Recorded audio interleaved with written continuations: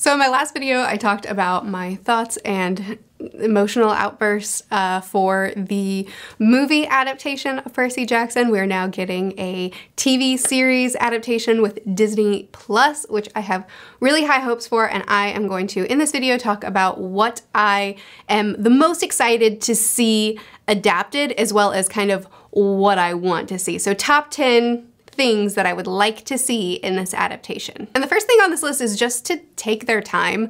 This is the perfect series to not feel like you need a bunch of crash, boom, bang action. This series is full of action, but it doesn't have to be around every corner. We don't have to rush things. And that's a really big deal to me because a big part of what makes this series so great is the character dynamics within it. The sheer wittiness and sarcasm and sass that these characters are absolutely filled with will give us enough to latch on to those slower scenes and to enjoy them and make them not feel boring. But the dynamics of found family that we get in this series and the intense close relationships that the characters have, the individual unique personalities that each of not only our leads but the side characters get is something that I really want to see explored. I don't want these characters to end up feeling generic because we're cutting out core humor and personality traits and individual struggles that they go through throughout the series. I really want to take the time to give them their unique personalities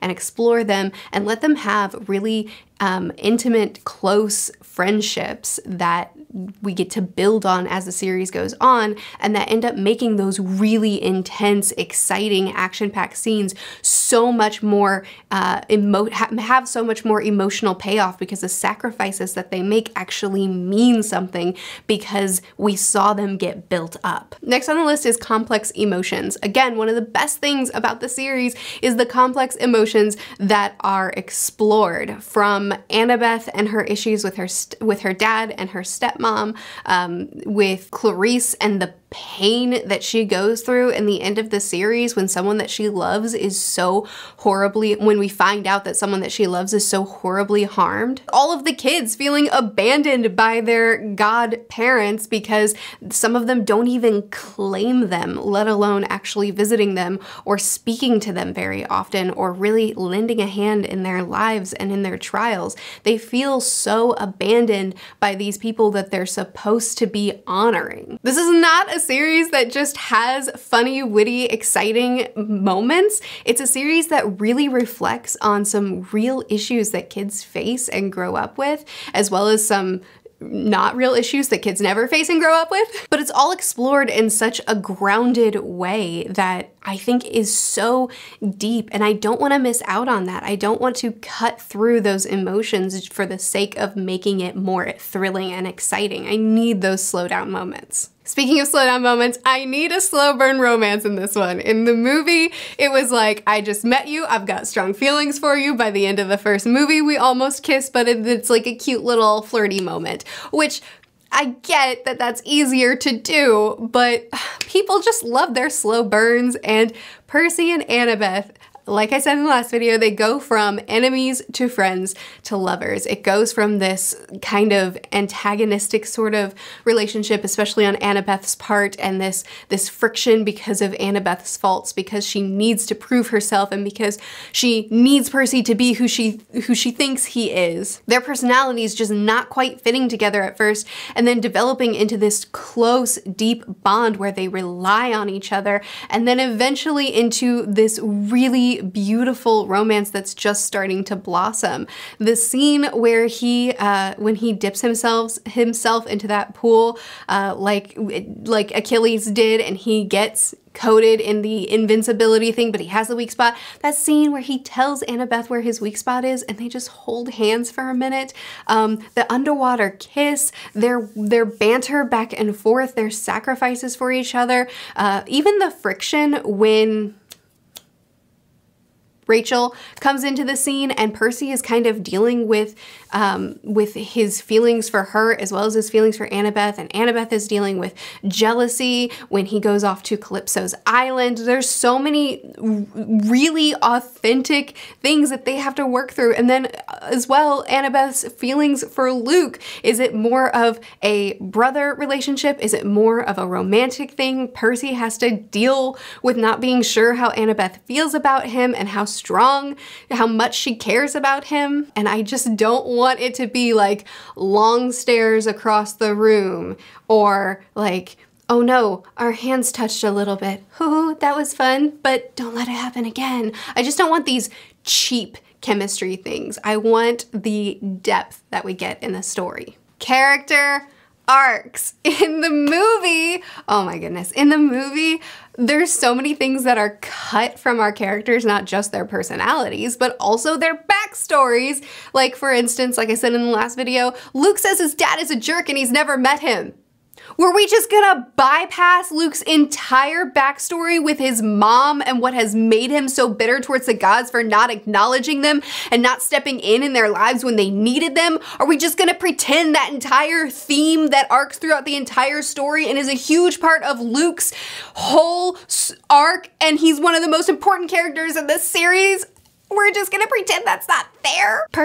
Luke and Annabeth have like no relationship in the movie, and I want their entire backstory to be explored. I want them and Talia and them all running away as kids and being their own found family and looking out for each other and growing up with each other and their found family. I want their whole backstory. I want a flashback showing everything for them. I want Annabeth's extreme turmoil over the fact that someone that she considers a brother, someone who she's gone through so much with, is now betraying them all. I want that scene where Annabeth says, "Family, Luke." I want all of that. I want Clarice to soften, to go from being a bully and an antagonist and someone that is easy to dislike to someone that she's become one of my favorite characters, someone that sacrifices for others and that has such a genuine heart and pain that she's going through, and who, when someone betrays her and they regret it, she says, "They died a hero." And this is the most important thing. I want all of Luke's story. I want him to go from being this charming, wonderful guy that we like to the betrayal, to seeing what caused him to get to this point, and then his regrets and his arc at the end. Don't you dare take away from me that he is the one that the prophecy was about. If you take that from me, I will die. Whatever number I'm on in this video, the underworld. I don't think that the movie did a terrible job at the underworld, but the underworld was my favorite part of book one, and I would love to see us spend a lot more time there. I want us to be able to really see what all of the stuff that we saw in the books and even more. I want to face the Cerberus. I want to see the different categories of hell that people can go into. I want to see the dynamics between Hades and Persephone, and not the way it was done in the movie. And I want to see Hades' humanity. I want to see that he is not just a mindless villain, but that there's a lot of depth to him and he mostly just wants to be left alone. Also, on the track of characters, there's a lot of side characters that I would like to see. Now, I'm a big proponent of adaptations are going to cut characters. They are going to take one character that had a unique, specific role in the book, and they are going to give that role to another character, because you just can't have it all. And I think that that's okay. I think it's all right to kind of mash two characters together as long as it's done well. But there are certain characters that I really don't want to see gone, and I would actually really love to see early on. Like when we go to the casino and our characters kind of get lost in that hullabaloo, I would love to see Nico and Bianca there. And we don't know, or at least we might be able to guess, but people who haven't read the books don't know that they're significant. It's just like some random side characters, but we get to see them interacting, and then later on those same actors come back as them in book 3. Speaking of Nico, moving on to number, I don't know, in this video, the next thing that I really want to see is Nico going from being this innocent child to his unraveling after his sister dies, being so bitter and angry, trying to get her back, being willing to turn to the dark side because of all that he's lost and because he finally got out of that casino and all he got from that is losing the one family member he had left. His complicated relationship with his dad, Hades, and their complicated dynamic as Nico is pleading to him and Hades realizes that he really does care about his son, going from saying, if only Bianca had lived and you had died, she would be better. Going from that to, I'm sorry I was a bad dad, let me try to be better. Next thing I can't wait for is the Hunters. I'm so excited to see the way they adapt this. I'm so excited to see their dynamics and the weird old-timey way that they speak. I'm excited to see that sacrifice in book 3. I'm excited to see yet another sacrifice. Oh man, the Hunters, they had it rough. I'm excited to see what Artemis is like and her dynamic with them because she's one of the rare instances where she really interacts with people. Granted, she makes them immortal before they can join her hunt, but regardless, she reaches out to demigods and says, would you like to be a part of my family? And it's not exactly the same dynamic because they're not all her children, but, or maybe none of them. Yeah, none of them. None of them are her children because she has that celibacy thing.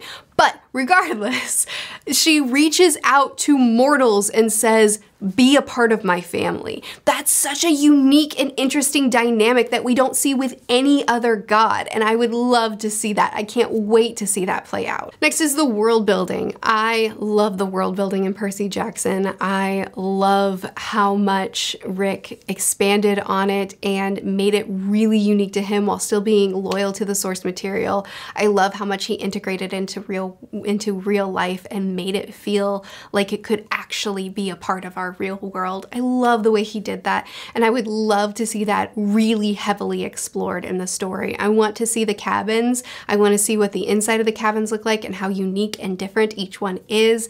I want to see the different monsters that we have to face off against, and I really want to see the labyrinth and all the different creatures that we face in there. I want to see the mist and have that explained as to why there are monsters in the world and demigods running around and lightning bolts being stolen.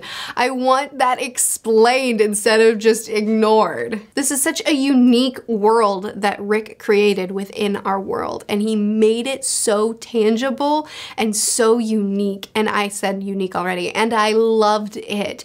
I want that to be explored very heavily. I want to see it all. I want it all to be explained there. I think it's one of the greatest assets of this series, and I don't want it to be skipped over. And finally, the last thing on this list, and the thing that I'm the most excited about, except for the Luke arc, that's really important to me.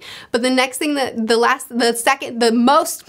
next most important thing to me is the right your wrongs at the end. When they have the final battle, when they have the big epic war that they go through and the dust settles and Percy is standing before the gods and they say, okay, tell us what you want. And Percy, what he tells them is that you have to right your wrongs. You need to start acknowledging your children.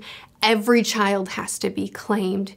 And he mentions Calypso specifically. You need to undo that and set her free. Percy goes from being a kid who never wanted to be a demigod and who feels completely overwhelmed in this world and who is just running to keep his head above water. Doesn't make sense, bad analogy. He's this kid that's completely an underdog and that would have died 100 times over were it not for his friends that supported him and that their unique abilities mixed with his were just enough to get him by. He goes from that to being someone who's worthy to stand before the gods and make a request of them, and he boldly tells them, you need to right your wrongs. And standing in the place of so many people that have felt abandoned by their parents and people who have been harmed by the gods' hasty decisions, and they've never had to account for that, and Percy standing before them and saying, you're doing things wrong